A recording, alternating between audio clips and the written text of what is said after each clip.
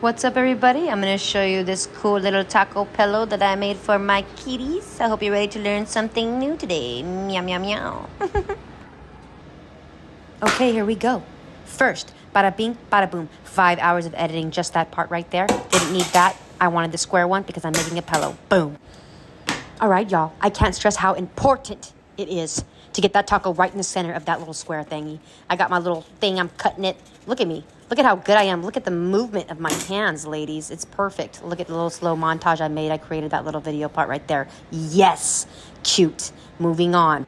All right, here we go. I'm going to show you a little magic trick, and then there's two. Just kidding. After I cut the video, I went and did the other one. It took me like 10 minutes. Okay, moving on. So, check this cool part I did. I want you to see this magic trick. Boom!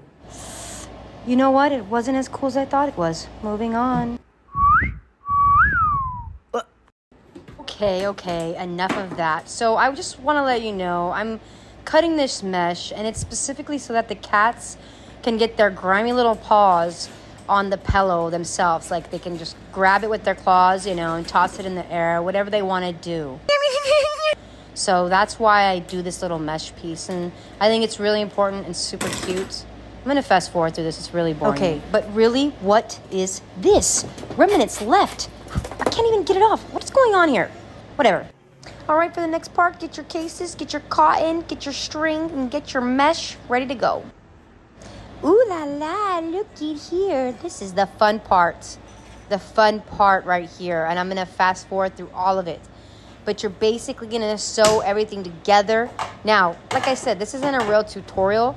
I just was really bored at home, and I decided to record myself doing it just to entertain you guys because I'm super cool like that. So look at how fast. Oh my God, nobody can sew as fast as me. Here we go, next side. Oh shit, look at me go. Okay, next one, next side. That was already next side. Oh, did you see that? Did you see that? Okay, moving on. All right, so my transition was really cute. Did you like it?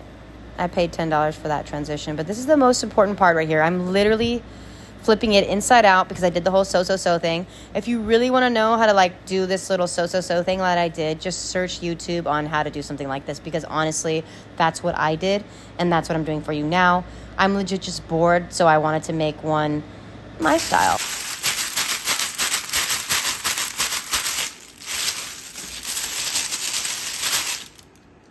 I hope you enjoyed that little kringle moment we had right there.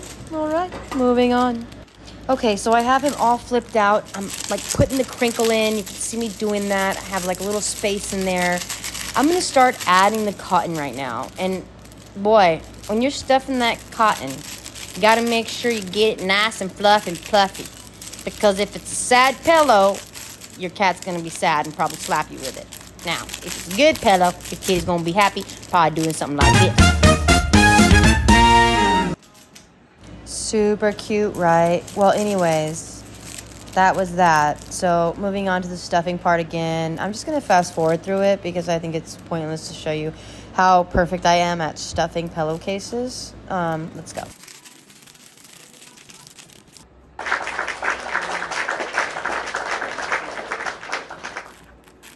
I mean, come on. Look at this. Look at how perfect it is. Oh, my God. Okay, cut to cats enjoying it.